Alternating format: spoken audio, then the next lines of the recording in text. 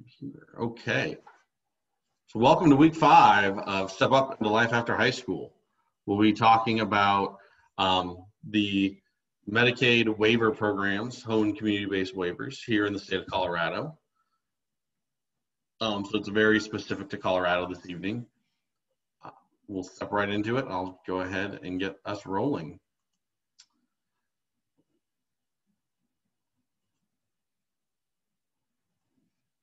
There we go.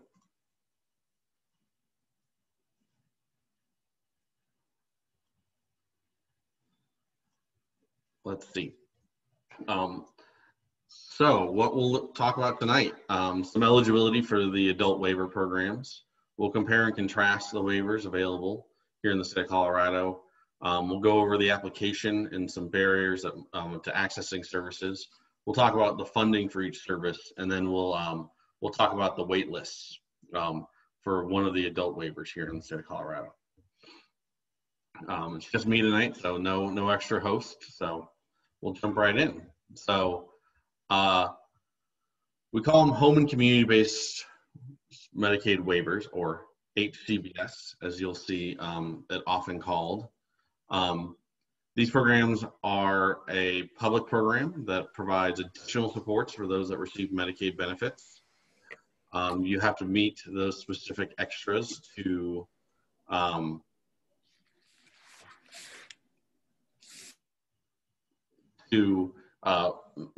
again, qualify for a waiver. So we're going to go through the idea of, you apply for Social Security and or Medicaid. And so you're approved for one of both of those. Once you're on Medicaid, then we can look at if you qualify for a waiver. So remember that analogy of last week. Social Security gets you the neighborhood barbecue. Medicaid gets you inside the house. And then waivers get you down to the game room with the, the fun food and more, entertainment down there. Currently, all Medicaid waivers, except for one, are open enrollment, meaning if your son or daughter qualifies, they can get you enrolled. There's one, we'll talk about that, why it has a wait list. There's a certain way you get into these waivers, and each one is a little different. For the intellectual and developmental disabilities waivers, we go through what we call community center boards. And they, geographically, there's 20 of them around the state of Colorado, and they are essentially the gatekeepers for Medicaid, the waiver-based program. So you get on Medicaid, then you make sure with all the paperwork, what you can get into services. Home and community-based service waivers are, again, we went to the federal government for that Medicaid and said we need you to waive this all or none rule, so we can have, our special population gets more supports than the general population on Medicaid. The disability part is really the big key for the adult waivers. For any of you that are currently on the CES, the Children's Extensive Services Waiver, or the Children's HCBS, Home and Community-Based Services Waiver, or if anyone's on the EBD waiver currently, there might be some of you that are your loved ones already over the 18 on the EBD waiver. The rules are a little bit different for the adult waivers. For kids waivers, you have to prove you're the most in need. You have to prove that your son or daughter has the most, they're not sleeping through the night. They have a lot of behaviors going on. They have a lot of medical issues. The adult system's a little bit more simple than that. We just have to prove the disability, and then we'll go from there. Then they're kind of put into some buckets for the, how severe that disability may or may not be. So again, like we talked last week, Medicaid's like a house. We're trying to get you in that house, be it get you in through the front door, the back door, wherever that might be. We're trying to get you in that house. So if it's the buy-in program with your young adult because they're working, that's great. That doesn't mean they don't qualify for the waiver programs. We just got to get you in Medicaid. So once we have Medicaid, we can then take the next step.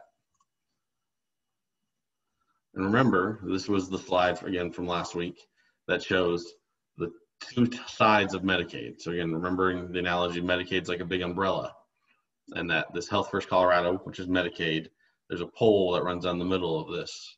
And there's the state benefit side over here to the left, doctors, specialists, behavior therapy, all that stuff for, kids and adults. Dentistry, this is all on the Medicaid side. That's what you get if you just have straight Medicaid. We're then going to work with you all once you have Medicaid to see if you qualify for the waiver side, which is the side over here on the right, the stop sign and hexagon side. The blue stop signs are the adult waivers. So specifically, there's two that are only for people with intellectual and developmental disabilities, which is the supported living services waiver, and then what we call the home and community-based developmental disabilities waiver, or the DD waiver, or the adult waiver, or the comp waiver. We like to call it a bunch of different names, but we'll dive into those here in just a few moments. How to get on a waiver? Well, we got to get you to what we call a single entry point, or a SEP. Single entry points are essentially non-government entities that have been awarded the contract to do the paperwork to get people into services. So here's a list of all, I forget to add the new waiver. There's a spinal injury cord waiver, spinal cord injury waiver, that I forget to add to this every year because it's not one we deal with often. But the first four are children's waivers, so under the age of 18. The children's HCBS waiver, I mean, it's technically not necessarily a waiver, but it does have supports in there for kiddos that need a little more help. The CES waiver, that is the waiver specific to kiddos with disabilities, intellectual and developmental disabilities. Children with life-limiting illness, one of the saddest waivers out there. It's really meant for kiddos that aren't really expected to live, very long, and sadly. A lot of bereavement services in that. And then there's the CHIRP waiver, or Children's Habilitative Residential Program waiver, or CHIRP, which is much easier to say. This is a waiver that was originally for foster care kids, kids that were removed from the home or for whatever reason. Now it's a waiver built for any child, even kiddos with disabilities, that might need support and that's at risk of being, taken from the home. It doesn't mean that you're a bad parent, or that it means there's just maybe too many behaviors. The kid is really having a hard time, and you need a little more support, and maybe having the kid be placed somewhere short term to get medication management, to get some wraparound services in place, and then coming back to the family unit might be more beneficial. So it's essentially now it's a way that we can help kiddos that don't fall into that foster care system, but really are tough for their parents to support. Then you step into the adult waivers. So the brain injury waiver, pretty straightforward. The elderly, blind, and disabled waiver, or we call the EBD. That waiver does serve people with intellectual and developmental disabilities. That's the disabled part. I kind of rank the three waivers like this: elderly, blind, and disabled. It's like the bronze package. There's great services in there. There's a lot of supports in there. A lot of things relating to a lot more medical supports. This is where kind of hospice lives for some of our individuals on Medicaid. So, and there's a lot more maybe nursing supports, medical level of care, skilled care in the EBD waiver. Bronze is a great package. It works really well, and there's some families that live on that package for years. Then you step into the supported living services waiver, or the SLS waiver. That would be like the silver package. It is built specifically for adults with intellectual developmental disabilities. They're able to live on that semi-independently. They might be living with their family member, their loved one. They might be living with friends or roommates. They might be living on their own. And that's what the supported living services waiver is. And we'll dive into that deeper here in a moment. But there are people that have lived on the SLS waiver for 20, 25 years and thrived on it. Then there's the persons with developmental disabilities, or the DD comp waiver, because it's comprehensive. It covers someone to help with those residential supervision and support. That would be the gold package, and really it's because of that residential piece in it. Again, it doesn't pay for room and board. Everyone has to pay for that themselves. That's why for the disability, the DD waiver, the comp waiver, you have to have SSI or other means to pay for room and board. So that's why it's the gold package. We'll get into that in a little bit. There's the mental health waiver, which is exactly what it sounds like. There is some residential supports within the mental health waiver, but the mental health waiver is built for, people that have true harsh mental health issues going on. And then there's the spinal cord injury waiver, again, for adults. So single entry point provides case management. They do care plans. They make referrals out to other agencies like Medicaid for their members. For people with intellectual and developmental disabilities, our single entry points have a specific name, and we call them community center boards, or CCBs, as we like to use acronyms here. The community center board does this.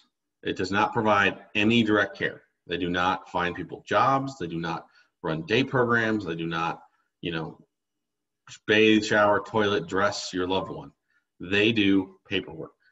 Their job is to do intake and eligibility to make sure your loved one qualifies for services. They meet the definitions.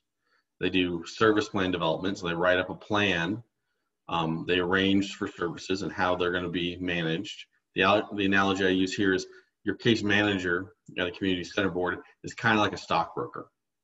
They're moving money from Medicaid, from the waiver programs, into accounts for Luke Wieland Agency. So let's say I run a day program. I can then bill against that account because my name's on it for supporting your loved one in a day program.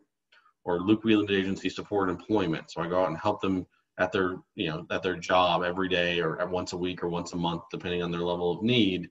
I can bill for that time I'm spending with them because that case manager has moved money from their main account over here in the waiver to an account for support employment for Luke Wieland Agency.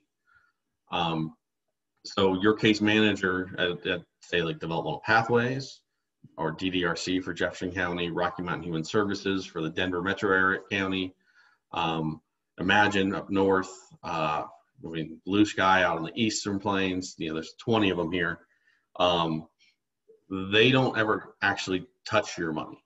Developmental Pathways doesn't keep it. If you use it or if you don't use it all, DP doesn't get to keep that money.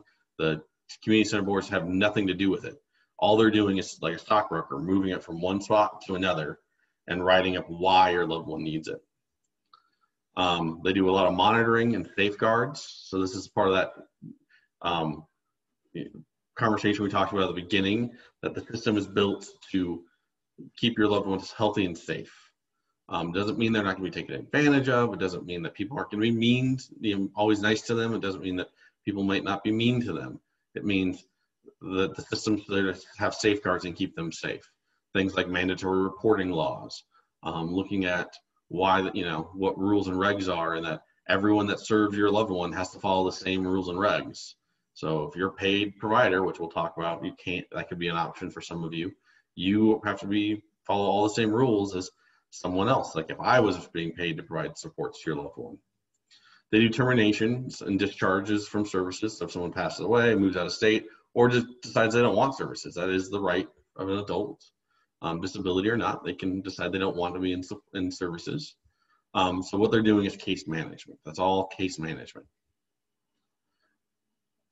Your case manager, so at Developmental Pathways or Rocky Mountain Human Services or North Metro, wherever it might be, whatever community center board, does this. So they do assessments for your long-term care needs. So essentially they figure out your loved one's level of supports. Can they bathe themselves? Can they eat? Are they able to walk on their own? What's their toileting supports needs? They do an assessment called the Support Intensity Scale that we call the SIS, S-I-S, which is essentially how we get funding levels for individuals.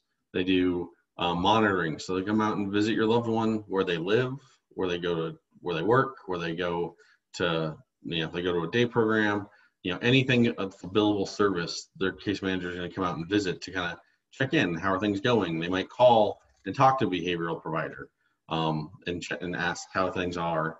They evaluate the effectiveness of services and can do reassessments of those services.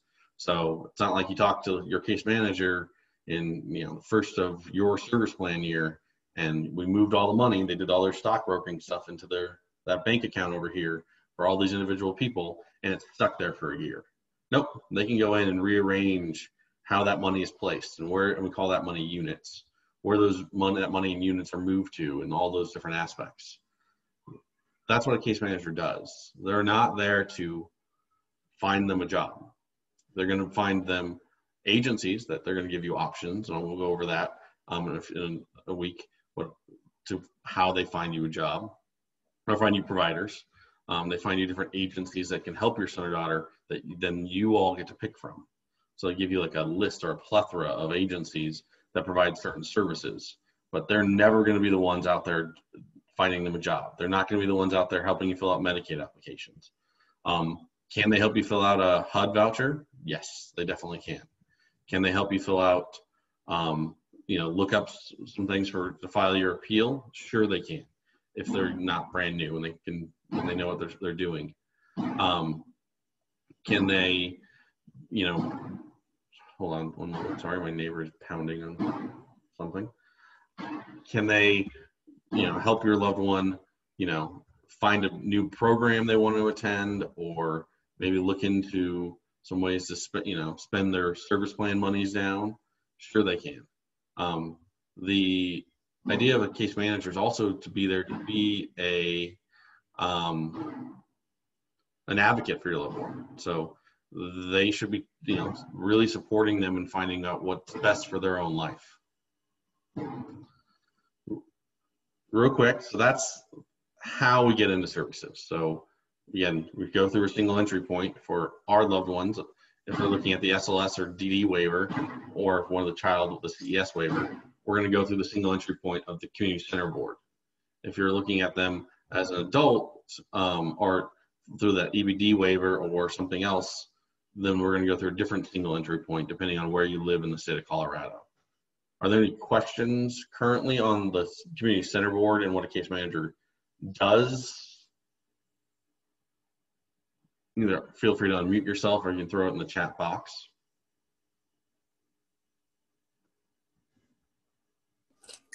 Luke, I have a question. Sure. How much does a case manager help transition into adult waivers? Well, the community center board is going to help you by, when you call the intake line for whatever community center board you're with, they should start by reaching out and asking for a handful of paperwork. Same paperwork Medicaid wanted, same paperwork Social Security wants, same stuff that Amy Heller kind of talked about. They're going to start looking to see if your loved one qualifies. Once they figure out if they qualify, then they're going to give you a list of any waiver that your loved one would actually qualify for. Typically, if you're already going to the community center board, they're probably only they're going to give you the SLS waiver as the option, because the DD waiver has a wait list.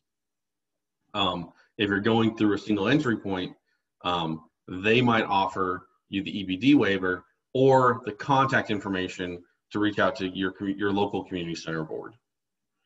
For here in the metro area, so Adams, Arapahoe, Douglas, Elbert, and Denver County, our community center board, our single entry point for all the waivers that are not IDD specific, so that aren't the CES for kiddos, SLS, and DD, is also a community center board. It's Rocky Mountain Human Services. They just were awarded that contract.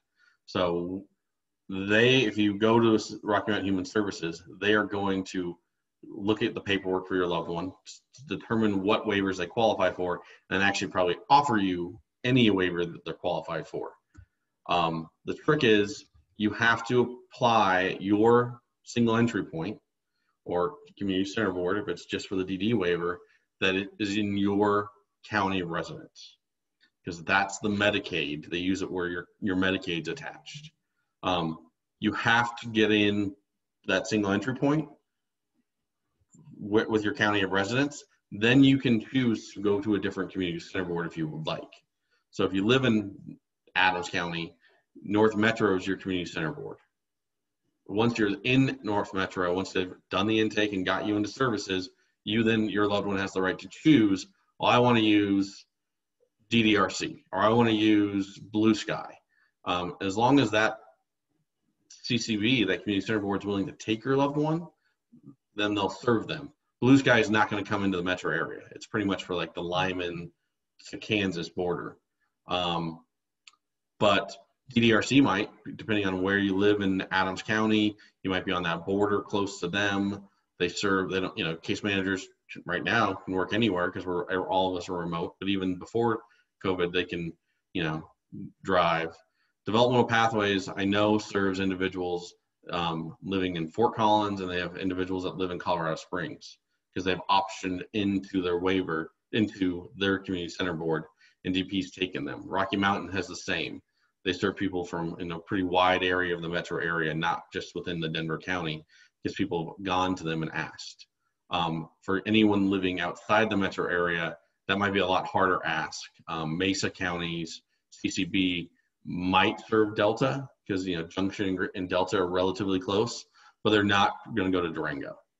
The one that serves the Central Mountain, Eagle, Aspen, Vale kind of area, they're not going to, DP is not going to take someone up there because they're not going to send a case manager up to, to Vale in the middle of the winter. So they just know they can't do those. But once you've done the intake, once you've given them information, you make that initial call, the community center boards are working closely with you. And normally it's fast, realistically, as you are working with them. There sometimes are some funnel problems, that there's too many people and not enough case managers to process intakes. But for the most part, the CCBs do a pretty decent job of getting people into services once you're connected to them. The trick is you got to know to be connected to them. And it's not something every parent's told or every teacher understands, or, that you need to be in contact with this random agency because your son or daughter has an intellectual or developmental disability.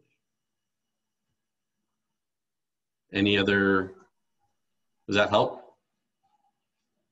Yes, thank you.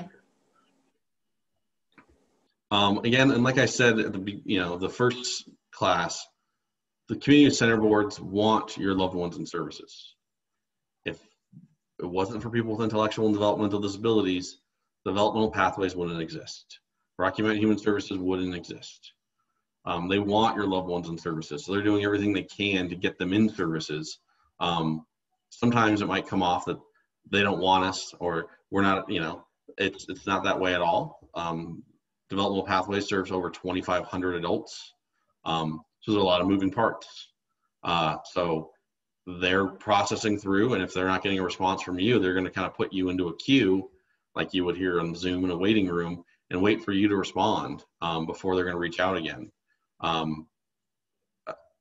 The Department of Healthcare Policy and Finance, or HCPF, the state, wants your loved ones in services. The people up there work really hard, and they have to follow the rules too. So sometimes it doesn't seem like they, it always comes off that way, and the money definitely does play a lot into how services look.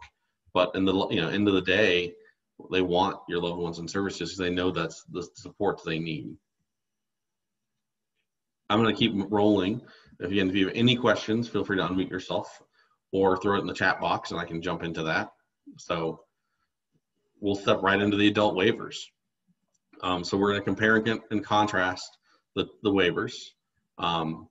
We'll start with the SLS waiver, Supported Living Services waiver.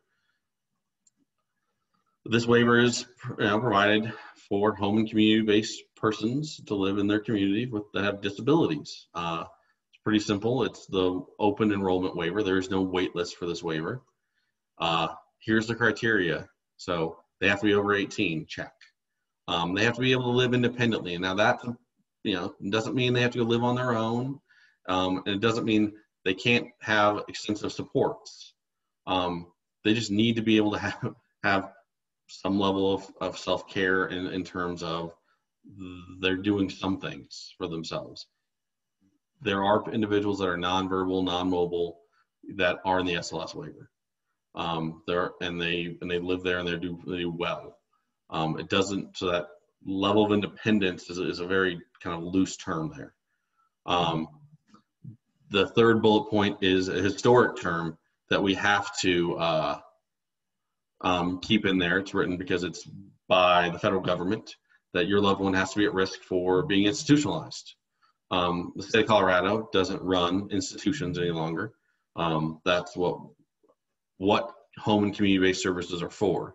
Is instead of putting people in an institution away from society, we want them to be in their home and in their community getting the supports they need.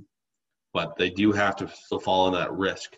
For most of you, I'd say, I can't guarantee it, but all of your loved ones, if they qualify for Medicaid because of their intellectual and developmental disabilities, should qualify for that SLS waiver, more than likely. Again, the ARCs aren't the ones that do the intake and eligibility, but more often than not, you should qualify for that because of they're meeting all the criteria already for Medicaid or Social Security or both from that.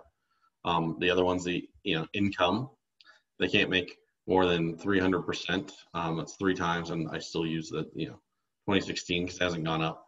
So that's the 300% more than the what the state considers or the federal government considers the poverty line. Each state gets to do that percentage on their own.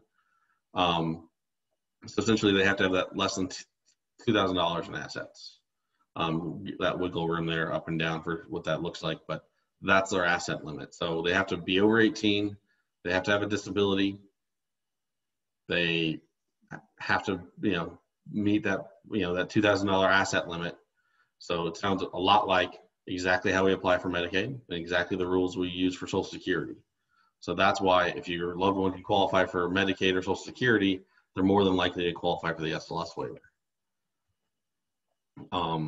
Again, what you're doing is you're applying to the community center board, saying, hey, call them up.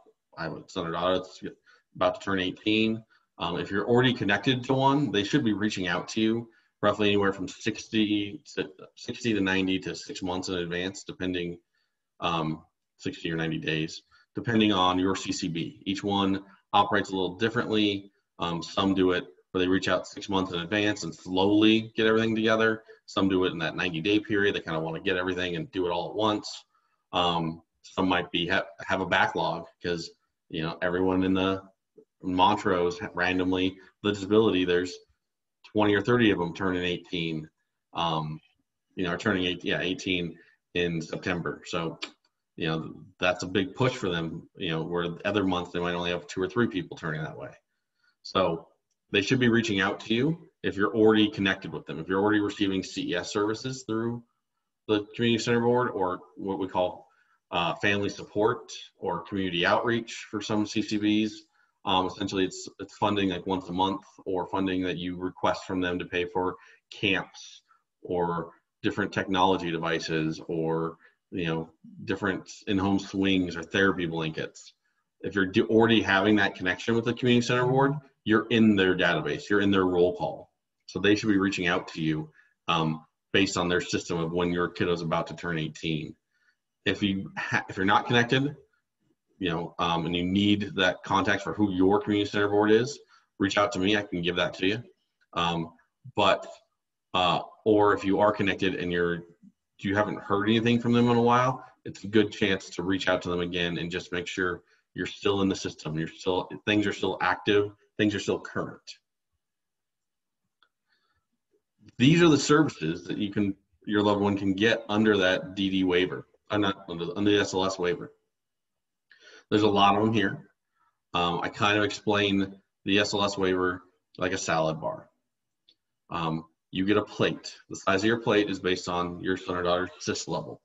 This is a very long training that assessment they go through, that they talk about everything from, can they use a spoon? Can they pick the spoon up from the bowl to their mouth? It's a whole nother training on, when you do your CIS, you need to pretend like you've disappeared, like you disappeared from the earth and they are by themselves. Like, what can they do by themselves? So that relates back to that first class again, of you writing down the things you as mom and dad or grandma, grandpa, uncle, aunt, caregiver are doing every day to get them through their day. Those things that if you weren't there, they would never change their clothes. They would never do the laundry. They would only eat, whatever's packaged food because they don't know how to cook. Those are all those things that you need to be able to tell them, because that's going to give them their CIS level. That's CIS level 1 through 6. Gives them a budget. In the SLS waiver, the budget matters. That's the size of your salad bar plate. how you build your salad with your loved one is based on your loved one's needs. So services like Homemaker Basic and Enhanced, they come out and clean your home. They clean the living spaces that your loved one uses. So that doesn't mean they're making your bed, doesn't mean they're cleaning your bathroom. But if your loved one uses your room to watch TV and all day long, or to do their class, their kind of Zoom stuff right now with their day program, then that's a living space for them. They can do some basic house cleaning around the kitchen, bathroom, sweeping, mopping. The Enhanced is really dealing with bodily fluids. So if your loved one has some issues with bodily fluids, if they're wearing adult diapers, or adult, undergarments, and there's any issue there, or your loved one has a very weakened immune system and needs things to be highly, highly cleaned because of that, immune system, or they have things like pica. Enhanced Homemaker would come in and they do a little bit more robust cleaning. Also, Enhanced Homemaker does a great service of, they can teach your loved one homemaking skills, one-on-one, hand-over-hand support to get them into how to cook for themselves, how to clean for themselves, how to do those household chores for themselves, so it's not you or them. That is a service that's provided. Supported Community Connections and Specialized HAB, those are day program. Those Supported Community Connections, or SCC as we call it, is out in the community. It's out in the neighbor, it's at a park, it's at volunteering at an ARC thrift store, it's going bowling, it's going to the grocery store, it's all these things that as a group they're going out in groups. Right now with COVID, that is a little bit of a hold up because we're not doing anything in groups, but they're doing a lot over Zoom. They're doing a lot of stuff in parks where they can be socially distanced, but that is day program. The Specialized HAB is on site, so that's when we have a facility, so they go to a location. A lot of agencies use a little bit of both. They kind of make up their puzzle out of the day, because they go to the base site to start the day for like half an hour while everyone shows up. Then they go out in the community and then they come back and everyone leaves for the day. Respite is the only service in the plan in the adult system for you as a caregiver. It's for you to have a break. So the primary caregiver can get respite. So someone comes in, there's essentially 4 different kinds of respite. The number one is individual respite, where it's one-on-one and it's billed in 15-minute increments. That's for you to go to the grocery store. That's for you to, take a break and go out back and read. It's for, time for you to take care of your other children or other loved ones, help them with their homework or whatever that looks like. And you have somebody else there to support your loved one with a disability, and it's not just you. Respite doesn't mean you have to leave the home. It doesn't mean they have to leave the home. It means someone else is taking care of them and supervising and supporting them while you're doing things. Some families use respite to go grocery shopping. Like their loved one needs to go with them. They can't have, them putting all this random stuff in the cart. So the respite provider's there to help support their loved one while you're shopping, or you're cooking a meal or things like that. Respite's also so you can have a date night. You can have a weekend break. You can go to a wedding or, a party or some celebration for a weekend, and your loved one doesn't want to go with you because they're adults. I don't want to go with my parents to a wedding. So the idea is your loved one doesn't have to either, that they can stay home and have someone stay in your home and care for them, or they can go stay with someone else and care for them, or that respite person comes with you to that event and cares for them so you can get, some time at the event and be around, without having to be primary caregiver. It's a break for you. Personal care, once they're over the age of 21, that's someone that comes in and helps them bathe, toilet, eat, dress, all the stuff you've been doing for 21 years now. We can pay someone else to come in and do. Typically, agencies like to bundle homemaker, respite, and personal care together, because it's really hard to have someone come out and work for you for an hour. Douglas County is a really big county. Arapahoe County is a really wide county. It's really hard to send someone to Larkspur for an hour. But hey, if they go down there and do some homemaker and they spend 2 hours with respite, and then they get them their evening bath ready, that's a 4-hour shift or a 5-hour shift, whatever it looks like, we can hire someone to do that.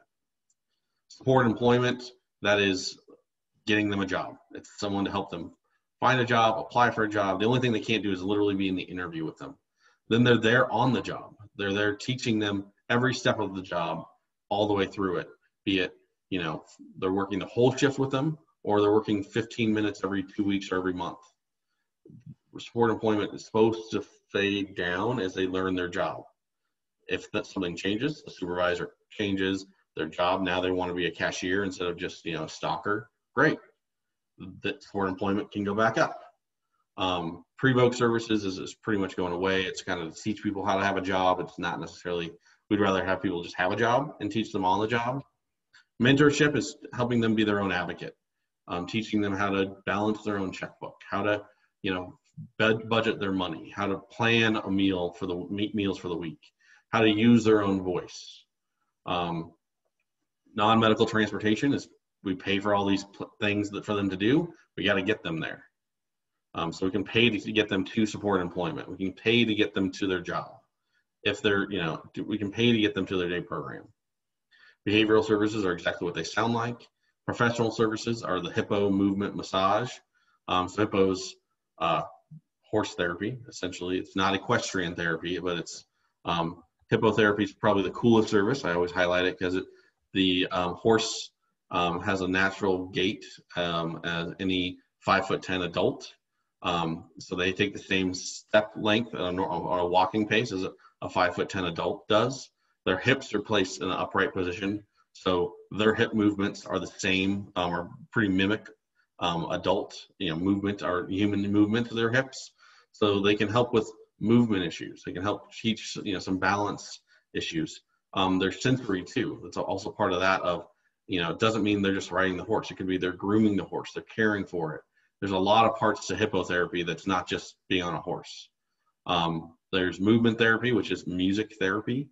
I've seen them play music with them, teach them music. I've walked in on movement therapy where they're just laying on the ground humming. Movement therapy is like the hippiest therapy, but it's great if your loved one needs it. It's actually one that does really well in the pandemic because we can do movement therapy over Zoom and still get a lot out of it. Massage is just what it is. They can have massages in your home like once or twice a week where someone comes out, or once or twice a month, typically, where someone comes out and actually gives them a massage. I ran a service plan during a massage session because that's when it was, and the massage therapist was there. Home modifications, vehicle modifications, assistive technology, that's a different pot of money at the salad bar. We'll go over in a second. Adaptive rec, they can pay for a rec center pass if they're there working with a PT or OT, which most rec centers have, so you just have to do a little bit of homework for that one. There's the basic vision and dental. They get to see a doctor for their glasses or eyes. They get dental like everybody else does. Specialized medical equipment, so paying for things like wipes and catheters and different things that Medicaid will only pay for 10 a year. The waiver can pick up if they need more than that because of their disability. A personal emergency response system, I've fallen, I can't get up button is what I call it. And then there's CDOS. CDOS is Consumer Directed Attendance Support Services. What it does is it waives the Nurse Practice Act. So we can get you or somebody else to be paid to do the skilled level of care, nursing level, trach, cathetering, suctioning, movement, things that a nurse or CNA level has to do, we can do. There's a whole video on CDOS on our YouTube channel. It's me talking about CDOS and how it works and how you apply for CDOS in the SLS waiver. So the idea is this is a salad bar, so you can build your salad as much as it will hold on your plate. The SIS levels run from like 12,000 roughly. Again, don't quote me on all the numbers. They're always shifting up a little bit, but 12,000 a year to, you know, roughly right around $34,000 a year, depending on what SIS level you are, 1 through 6. So if you're a SIS level 3, you've got quite a big plate of, you know, $21,000, but day program might take up a lot of that plate. That's like the lettuce. There's a lot of it, and it's relatively cheap. Behavior services, those are like the croutons. They're really expensive, and there's not a lot of them. So you can dump the whole thing of croutons on your plate, but you might not have a lot of more money left to spend for the you know, on the rest of your plate. Some of these services like the home mods and vision and dental are like the soup at the end of a salad bar. You don't put them on your plate. They go in their own special bowl. So they have their own funding source.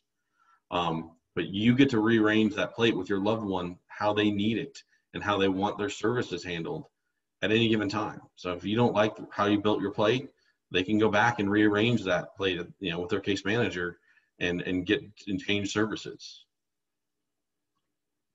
You can read this. This is all about CDOS. I used to do the CDOS training in this training, but CDOS is a very long, complicated system to explain. It's simple to use, but not easy to explain like everything is in the waiver programs. So you can read through this. You can watch that video that that's posted on our YouTube page that goes over CDOS. So I'll kind of click through here quickly. Questions on the SLS waiver? Either unmute yourself or throw it in the chat. The SLS waiver is, again, where probably 90% of you are all going to start your adult waiver services. Because there's a wait list, you get to have that right away. As long as they qualify, so they have Medicaid, they're at the party, then we can do the paperwork to see if they qualify to go down to the rec room in the basement. That's what the SLS waiver is. The DD waiver, or the developmental disabilities, or comp waiver, or residential waiver, everyone will call it something different, sorry. This is the one with the wait list.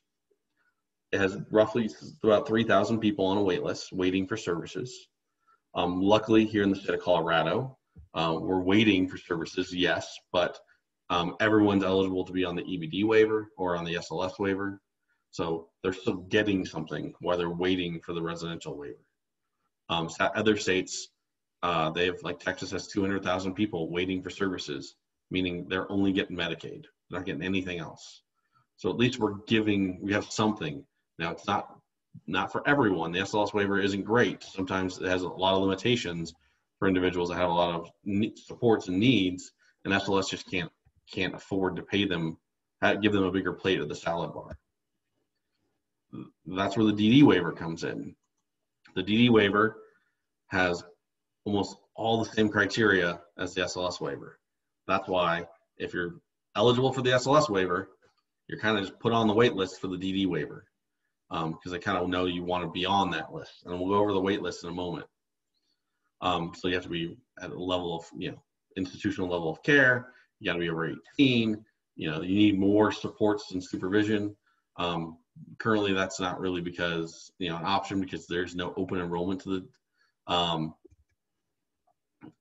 there's no open enrollment to the DD waiver. So currently, that's kind of where you sit, unless you're currently on the CES waiver. If you're currently getting CES and you maintain that till they're 18, they need the CES waiver. At 18, you can have the option to choose what waiver you want to go into.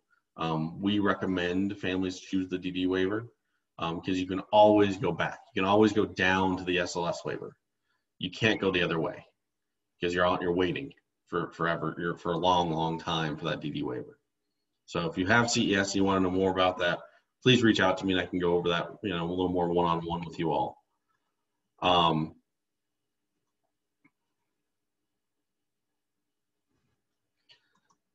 I will get into this in just a moment again. So these are the services in the comp waiver or the DD waiver. There's a lot less of them. I kind of use the analogy of this is like the old school cafeteria tray that everyone gets, peas, everyone gets pudding, everyone gets the slice of pizza. Yes, Laurel, if you're on the CES waiver, you bypass the wait list and can option into the DD waiver if your loved one qualifies for CES. So this is that old school cafeteria tray. The pizza is residential. Everyone gets it. Everyone gets 365 days of residential services. Again, they pay their own room and board. This is supervision and support. It doesn't mean they have to live in a group home. Doesn't mean they have to live in a host home. It could be in your home. We call that the family caregiver option. We'll go over kind of where they can live. That's the last 2 weeks of this presentation. So we won't get into where and how they live in these waivers. These are just explaining the waivers. But they have day program on-site and off-site. They have support and employment again. They have transportation. They have vision. They get rid of a lot of the specialty ones. So there is no hip up therapy or movement therapy. There is no home modifications. There is no adaptive rec. There is no respite, because that's all, in the words of the state, built in to that residential price point, that they're paying someone to provide that level of supervision and support. They're paying them to do personal care. They're paying them to be their mentor by paying them for their residential rate. So this is the same. So like this waiver, there is no budget, because it doesn't matter what SIS level you are. What matters is you're in the DD waiver, because everyone gets the behavioral services or the peas on the cafeteria tray. Everyone gets the slice of pizza. Everyone gets the pudding. And if you don't eat any of those peas because your loved one doesn't need it, then that's fine. It just sits there. And the end of the year, they recycle those peas and put them back into next year. You get your tray, and here's all your peas. You're putting your slice of pizza again. So unlike the SLS waiver, where you are really kind of figuring out how you want to spend money and how you build your salad, the DD waivers, here you go, here's what you get. Now there are some rules in the DD waiver of there's limitations to services. Like you only get 366 or 65, depending on if it's a leap year like this year is, of residential supports. They only get 4 days, 6 hours a day of day program, because that's what the waiver says is the limit. So there are some limitations to the DD waiver in terms of how much services you get. But for the most part, that residential level of care is really what it's built for. So the two of them, both have the same financial requirements, have the same targeting criteria for disability, both have that need to be that IC effort being put into an institutional level of care. The notable differences is SLS, the targeting individuals, they should have some independence skills. Sadly, right now, because of the wait list, it doesn't these two things don't really work that well. This was when there wasn't a wait list, like you could choose which waiver you wanted to go on to. Right now, everyone's going on to SLS unless you're in that CES or you're in emergency, which we go over in that living situation one at the end here. So stop and really think about the waivers for your loved ones. If they qualify again for SLS, they qualify for the DD waiver. You don't have to do a separate intake. You don't have to be like, well, I want to do both. Nope. You're just trying to get into the waiver. You're trying to get into the basement. Once you're in the basement, then they'll give you what waiver you're on. Again, probably 99% of you are going to go on the SLS waiver to start. Again, comparing and contrasting, both waivers have day program, both waivers have support and employment. We want your loved ones to work. So the rate for services will differ depending on their SIS score. Again, your SIS is a very support intensity scale, very long for any families that have already done it. Very long, it's even longer over Zoom, I've heard. Assessment of everything in their life. And you really need to explain your son or daughter's needs like you disappeared. So when the interviewer says, can they do their own laundry? Yeah, Bob can do his own laundry because his mom sets the washing machine. But he's never going to be able to do it, his mom didn't set the machine if she disappeared. So it's looking at those kind of things. The big notable differences is, some families really need some homemaker supports. They need that personal care. They need maybe some home health supports. You don't get those in the DD waiver because it's built into that residential support level, unfortunately. CDOS is also not available in the DD waiver, meaning you have to have a nurse do anything, or a CNA level of care, do anything that's health related, like what we call skilled care. So some families need that CDOS level of SLS, and so they stay in the SLS waiver because they really want that level of care. So the funding, so that's, again, we talked already about the support intensity scale. That SIS scale is,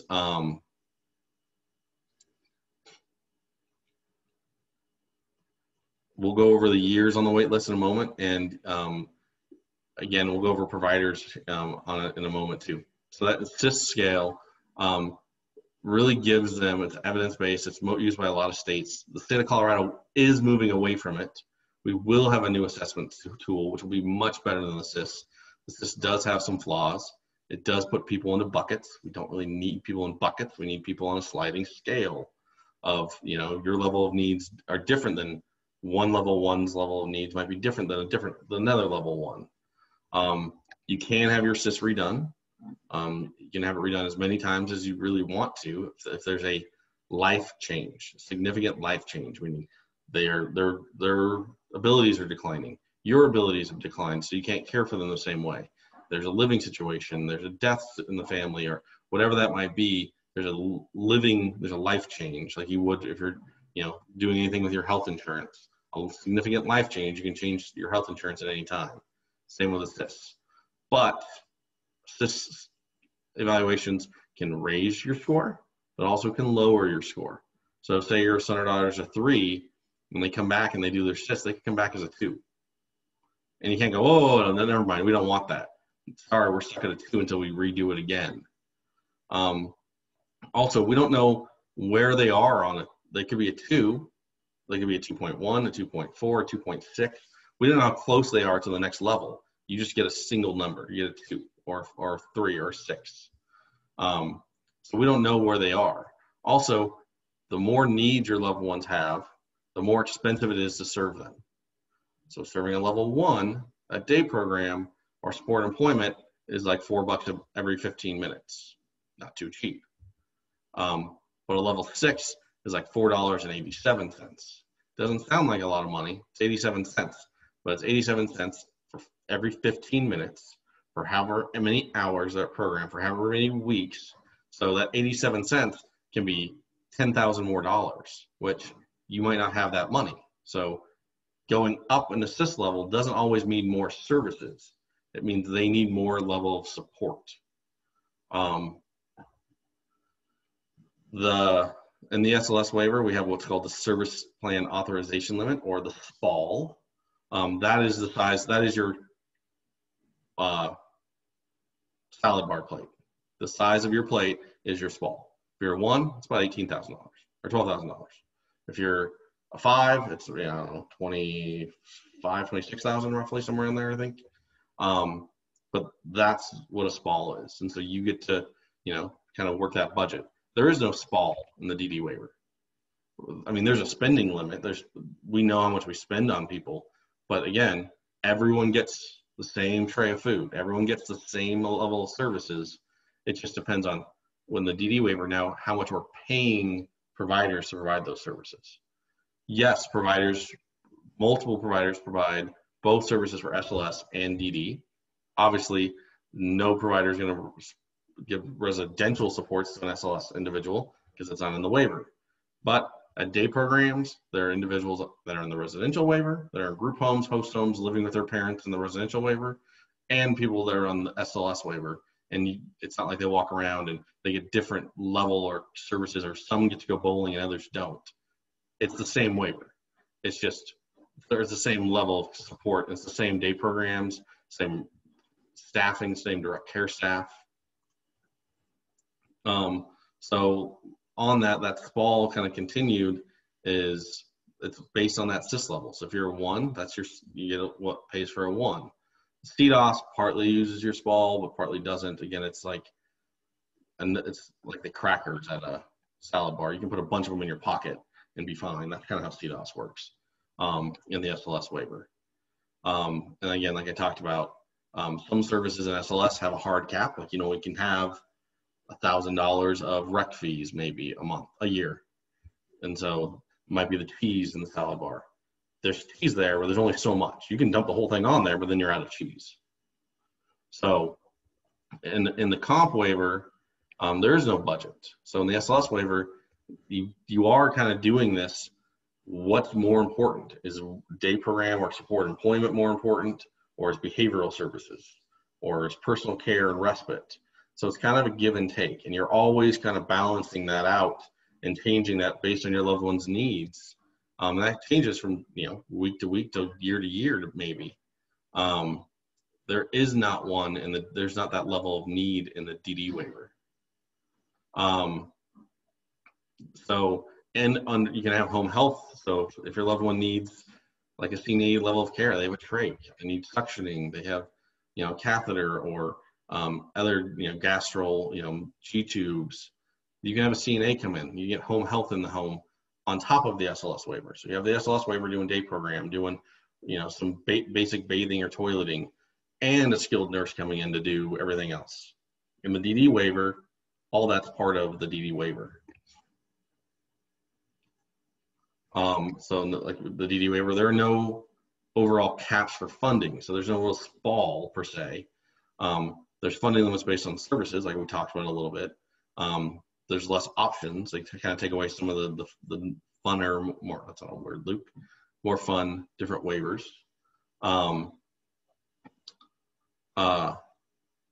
Because they're all, quote, incorporated into that residential rate.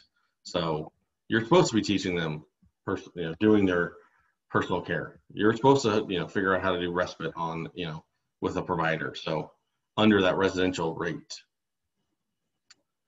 So the wait list. There is no wait list for SLS. Currently, we're still funded by the state. The state could always adjust that. Hopefully they will not, with all the COVID budget crunches. We will work really hard at the ARCs to try and persuade that not to happen. We don't foresee that happening, but it's always something the state could come back and say, the SLS waiver has to go back on a wait list. It was on a wait list years ago, where most families were waiting till about their loved ones were about 23, 24 before they were getting SLS services. It hasn't had a wait list for over 10 years now plus. But it is not always guaranteed forever. The DD waiver, yes, there's currently there's no open waiver slot. So you can't just walk in and say, I want the DD waiver. Exceptions are made for what we call emergency requests. That they're homeless, they're at risk of seriously hurting themselves or others, they're in a neglectful, abuseful situation, that those idea of neglect is a very sensitive topic with parents. It doesn't mean you're mistreating your loved one. It might mean you have to carry them and lift them in and out of the bathtub. You can't do that when you're 65 and they're, you know, $180 and they're, you know, 35. Like, you can't do some of these things. So neglect might be that you just can't care for them the way they need to be cared for. Doesn't mean you're a bad parent or you're a bad loved one or you're, you know, bad caregiver. It just means we know that there's limitations to everyone. Again, in the CES waiver and CHIRP, if you're on CHIRP, but that one's a little less likely for most of you. If you have it till you're 18, you can choose. And again, we highly suggest going into the DD waiver, because you can always go, we don't like this. Whoa, there's way too many rules. And we'll go over the rules in one of the final sessions of the DD waiver if they're living with you. But you can always go open enroll into that SLS waiver. So we would highly suggest, if you're given the option of the DD waiver, to take it. So connecting the dots, really kind of looking at what they can and can't accomplish, what services they do need or get. Can they be left alone at home? These are all things that you need to know for not only what services you're looking for in the waiver per se, but also how you're answering that SIS. Most CCBs will do that upon the intake. So they'll do an intake, see if you're eligible to do this. Then they'll move on to a SIS to get your loved one a score. Once they have that SIS score, then they'll do a service. We'll do a 100.2 assessment. That is just another assessment to say, yep, they qualify for services. It's a pretty easy assessment. Then they'll do a service plan to get your son or daughter actual help them find providers and start getting services. Again, we have a completely other set of videos. It's 3 of them that talk about CDOS, or Consumer Direct Attendant Support, and services. I forgot the services there. Family caregiver, so that's if they live in your home or you're a paid family member to provide some services. Family-owned PASAs, we'll talk a little bit about on the residential side. So that is the kind of basics of the waivers. I am